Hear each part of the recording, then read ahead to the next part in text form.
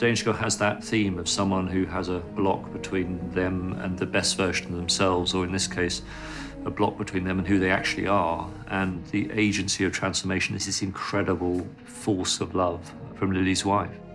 We enter into this story very much through Gerda's eyes, and she is our translator into this journey. She really takes us there through all the levels of fear and anger and mystification, and yet support. The fact is,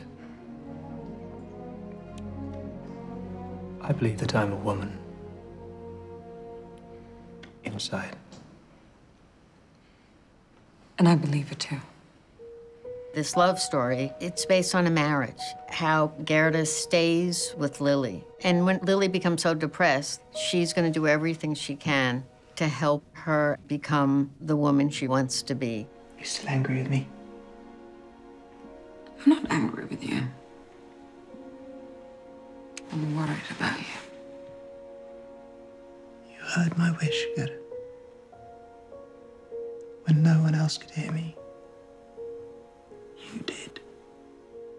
It is a feat of writing. Lucinda proves that a story as fascinating and unique as this one is ultimately a story that we all can connect to. It's human, it's about love.